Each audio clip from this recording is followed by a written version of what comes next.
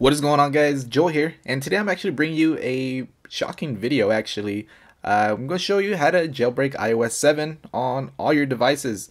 Now, if you're familiar with jailbreaking, you know that it's got easier and easier as the years went by, and again, iOS 7 is that easy.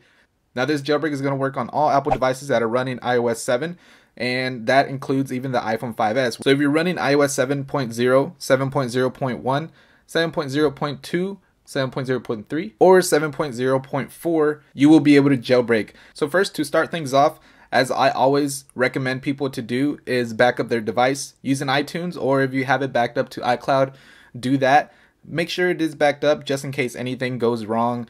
Normally there's never a case where I have ran into that anything goes wrong, but just to be on the safe side, go ahead and back it up on iTunes. After you have your device backed up, go ahead and download Evasion from the Evaders website by going to evasion.com. I'll leave a link down below in the description, and then you'll simply download for Mac or Windows. After that is downloaded, go ahead and open up Evasion. And before we do start, be sure to disable the passcode. I do have an iPhone 5s, like I mentioned earlier, and of course I have the Touch ID, so be sure to disable that because there has been times where you would run into issues because it just needs to reboot by itself and not need you to enter the passcode. So go ahead and disable that passcode, and once you're done with that, we'll be ready to jailbreak. Now you'll simply connect your iPhone to your Mac or Windows computer, and then it will detect it on the Evasion program. As you see here, mine says iPhone 5s, GSM, blah blah blah, and that means it's detected, and then you'll be able to simply hit jailbreak on the right side, and that is it. Now you just play the waiting game. Now this will take about 5 to 10 minutes. Just let it do its thing and don't touch the device until it actually tells you to go ahead and press the Evasion 7 icon to continue. Now once you hit that, it's gonna again reboot a few times and you are actually done. That's how easy it is to jailbreak a iOS 7 device. When all of that is done, you'll then see a Cydia icon, and we'll go ahead and open that up. It will start preparing the file system, which will take a couple minutes, and then go ahead and open it up again, and you are good to go. Just go ahead and select if you're a user, developer, or a hacker, and that is all.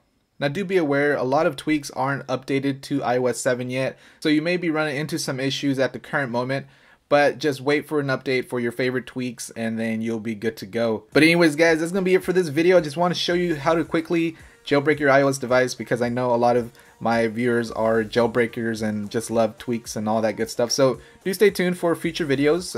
I may do like a top Cydia tweaks video and things like that. But let me know in the comment section below what your favorite tweak is and what device are you going to be jailbreaking. I'll probably be jailbreaking my iPad mini with Retina.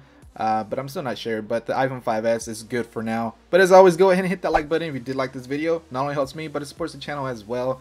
And if you're not following me on any of my social networks like Facebook, Twitter, Google+, or Instagram, links all will be down in the description. And if you feel like being awesome, go ahead and hit that subscribe button so you'll be notified when I come out with all of my future videos. Appreciate all you guys for watching, and that's gonna do it. I'll catch you all on the next one. Alright? Peace!